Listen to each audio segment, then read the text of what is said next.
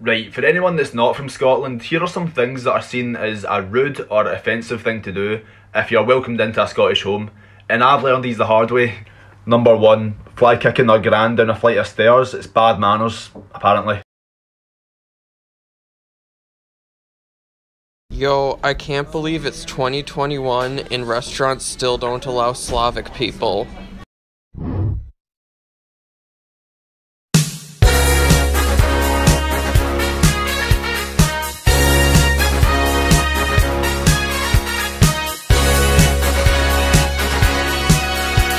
Go, man! I'm dancing on your bread.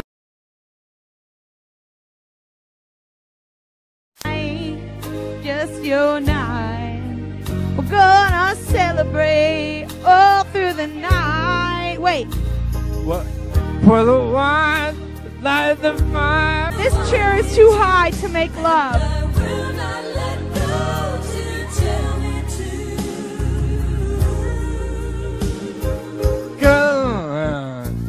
Let's go slow. I ain't got nowhere to go. I'm just gonna concentrate on you. Are you sure you won't regret your tattoos when you get older? Like, you just don't put any thought into them, like you should. Oh, older. Ooh, I barely know her. I'm dying young. You could stop at 5 or 6 stores, or just one. Can I ask you kind of a weird question?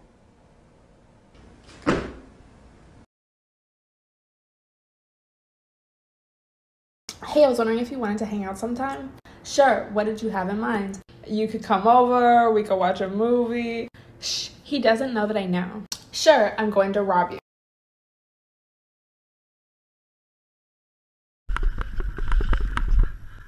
Oh my god, it's bad! Ah! Ah!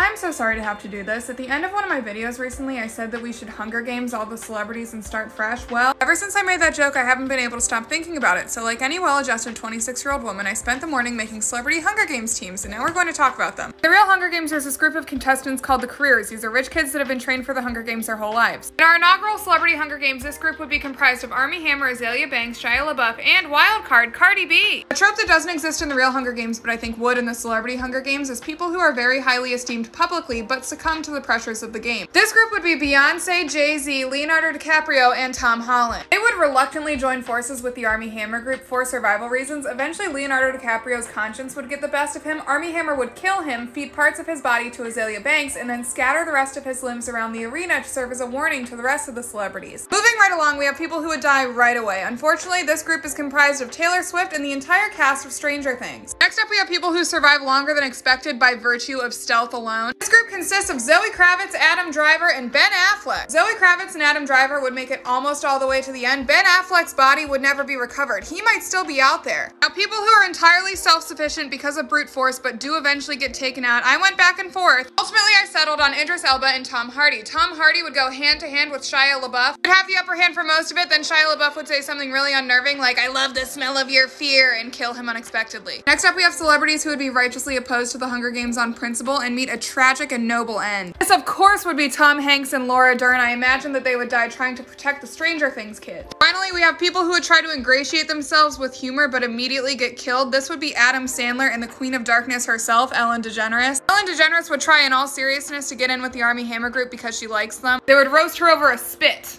I imagine. Now what we've all been waiting for, who is our Jennifer Lawrence? Who wins the Celebrity Hunger Games on pretty much luck alone and becomes a begrudging folk hero? You already know. Of course it's him. It's always him. This was really weird. I'm going to go do some chores. Goodbye.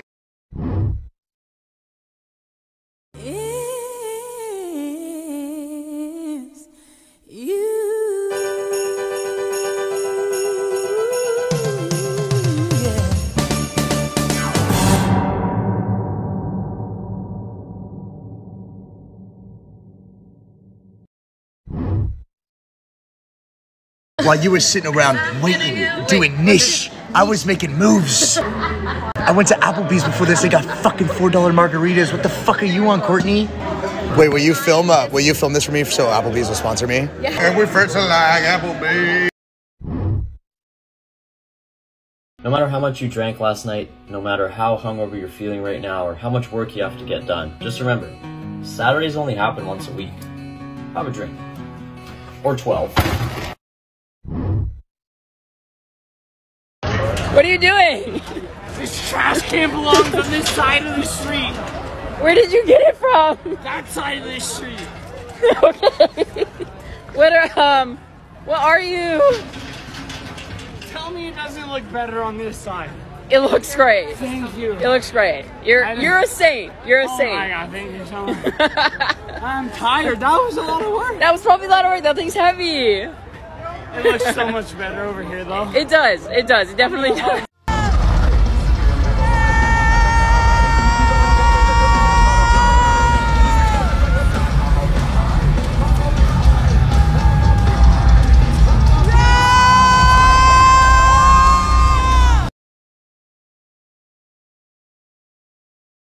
Oh, you're bi? You like to have options? Oh, that's great. That's great. Pick a place to eat. Pick a place. There's 10 restaurants on the road. Pick a place to eat. I'm starving. You want to know who doesn't get enough recognition, right, in this world? Insomniacs. Okay, now before you tell somebody with insomnia, hey, just go to bed earlier. They already tried that, big dog, okay? They tried every single suggestion on the board, okay? They tried going to bed earlier. Now they're just in bed early and awake. They tried exercising before bed all day. Now they're just sweaty, awake, and angry. The thing is, with somebody with insomnia, right? Because of them, we have all the things that we want in life right now, right? 24-hour fast food is because of insomniacs, okay? They drive that force to get all the good food places to stay open later, okay? All the late night craving flavors for ice cream because of insomniacs, okay? All the Netflix shows that get highly recommended is because insomniacs are binge watching them right now and they're recommending it for you, okay? All the best art, all the best things are from insomnia because when you have a lack of sleep, things get wicked and you get really artistic. All right, here's my check-in with God. God, how am I doing?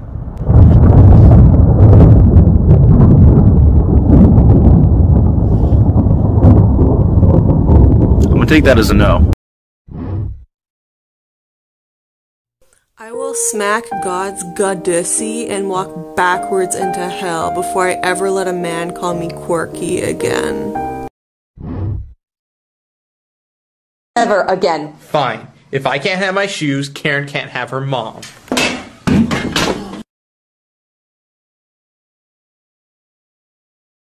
Hi, I saw you change the seat on my flight. I'd like to get it for free now. We don't do that. That's not how that works. Shh. She doesn't know I know this hack. You pick up your son every day at 2:45 p.m. in the corner of Ridgemont. It'd be really terrible if something happened to him.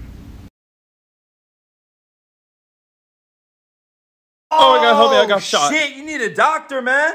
You are the doctor. Oh, fuck. Hey, I can't fix that.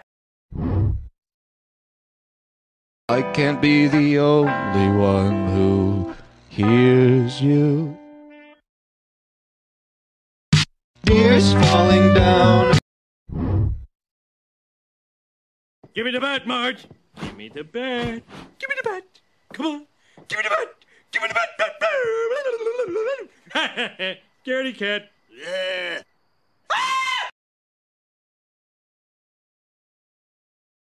Oh, apparently the Uber Eats guy is coming in a Force Advanced Life Support Ambulance? What? Sir, you need to save lives. Questions I ask myself every day. How was I not diagnosed sooner? I was just struck with a memory from middle school art class, where we were allowed to bring in our own CDs to play while we worked on projects, and we did like a round robin where everyone got to pick, and every other kid would just bring in a CD of whatever was popular at the time. And I, in keeping with my autism, was like, no, I hate that. I'm gonna bring in something better. Now, the first CD I brought in wasn't that bad. It was just all the collective works of Eiffel 65, that weird band that did the song Blue, their one hit. I was like, what about all their other songs? They weren't good, but you should hear them. And the second was a CD I bought from SeaWorld, which was classical music overlaid with whale sounds. And I'd pop that bad boy in, and it would be like, doodly-doodly-doo. And I was like, isn't this beautiful? And they were like, no! And I would get so defensive about it. Woo!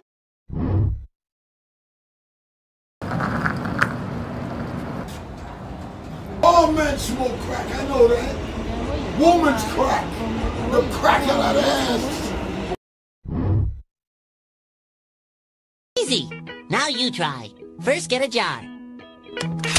Patrick, that's a gun. Yes. Weenie Hut Juniors? Are you saying I belong at Weenie Hut Juniors? Oh no, sorry. I was actually pointing to the place next to it. The Super Duper Weenie World Headquarters. It's my life, it's now or never. But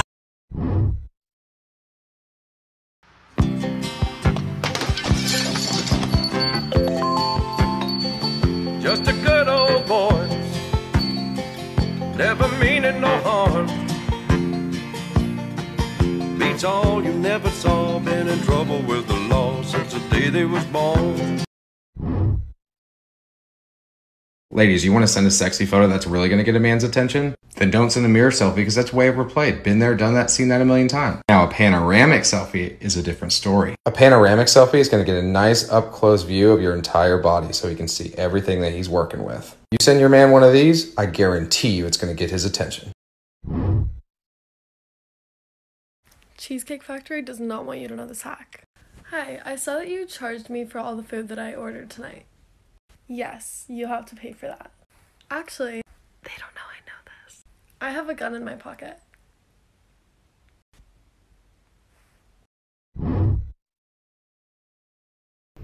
So, I had a date planned with this guy that I met on Hinge, and I don't know him very well, literally never met him. We've been talking for like 5 days. So I agreed to meet him at the restaurant. But he just texted me and he said that he was feeling tired from work, and then he was like, we should just like stay at my place instead, like you should come over later, we can like watch a movie. Okay, but I'm gonna rob you.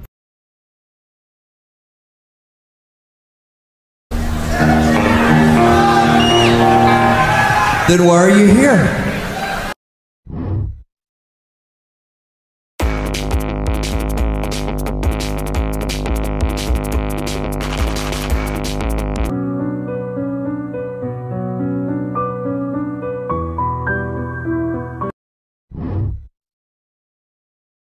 You ever look back on your life and realize how horrible you treated yourself? I used to work as an overnight paramedic because I didn't have to deal with daytime people, the calls were usually more interesting, and I wouldn't have to do transfers. But here's the thing about working overnights. You have to work during the night. And when we didn't have calls, I would be like, I'll just take a nap in the back of the ambulance. Fun fact about the back of ambulances, that's where people die. I mean, not technically, we don't declare people dead on our way to the hospital. We're trying to, like, save them and stuff. So we say people don't die in the ambulance, they die at the hospital, but, like, they definitely die back there. And the back of my ambulance was always very clean because I made sure to decontaminate after every call. But still, if ghosts are real, that's where they're hanging out. And I would just go back there and be like, let's just throw down a towel and, it's nap time. And then I would be violently woken up by alert tones to go off to some emergency, which is not good for your psyche. Big shock that I struggle to sleep now. Who could have seen this coming? Healthy.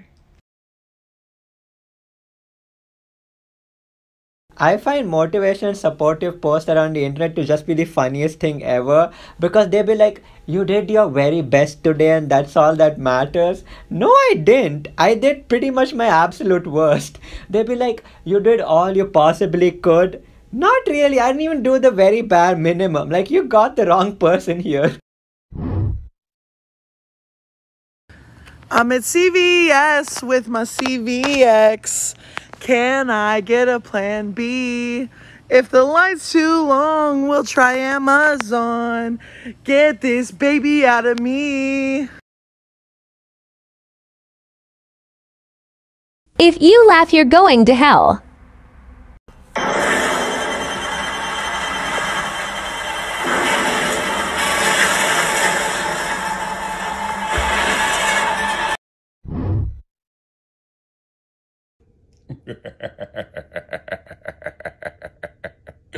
Fuck you. With all due disrespect. Very good.